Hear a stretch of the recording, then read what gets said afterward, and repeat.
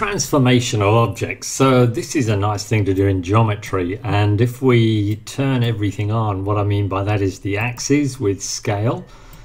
We can either choose the dot background, or I prefer the grid background. It's a little bit easier for us to see what's going on here. So now first off, we want to connect or draw a triangle with these vertices A, B and C. So I'll use the line segment tool to do that. And we'll start at 1 1 for A and move over to 4 1 for B, tap onto B at 4 1 and move up to C at 4 3. And I'm doing it this order because I know the first place I tap on the screen, ClassPad labels A and then B and then C and then so on. So last of all, we want to connect home our triangle.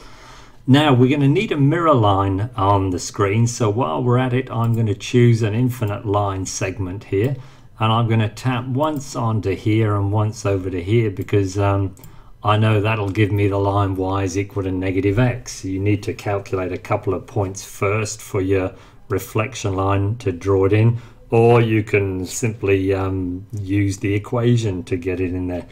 Now we're all ready to go. Let's get the selection tool going here, and what we want to do is select the 3 sides of this triangle and then ask ClassPad to reflect it in this mirror line. So here we go, we tap onto draw, construct, reflect, and ClassPad, you can see a little hint at the bottom of the screen here. Select the axis. It doesn't say of reflection, but that's what it means.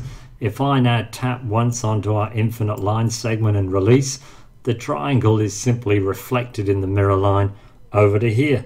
And that's basically how the transformation tools work here under draw, construct. You can see we've got reflect, translate, rotate, dilate. So generally you start off with the shape that you require.